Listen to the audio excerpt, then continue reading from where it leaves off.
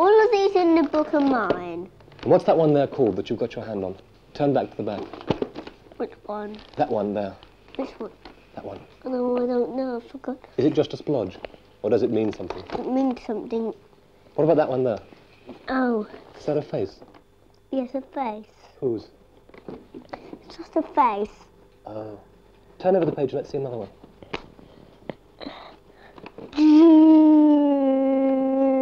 Just one. Oh. What's that? Oh, I don't know. There one is okay. There you are. I'll turn it over. Okay, turn back now. All right then. What about that one? Right, and I'll turn it. What's that one called? I don't know. I'll turn back then. Not the whole way, just one page. Well, Silly. I'll turn back. That one. What's that called? I don't know. I forgot all of mine. Do you draw figures mainly, or just lines? Do you draw people? No. Why not? I do sometimes. Well, I do at school now. Are you taught to draw at school, or do you just draw anywhere you like? We can just draw anywhere you like. And do you like painting better than drawing? Yes. Why? I find it painting easier. I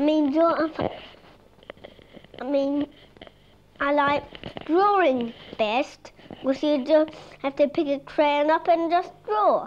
I find drawing much easier. Were you surprised to get a painting hung in the gallery? Yes.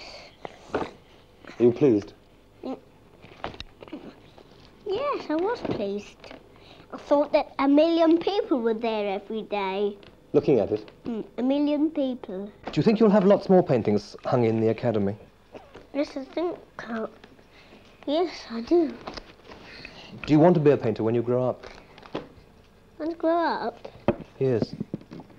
I don't think so. What do you want to be?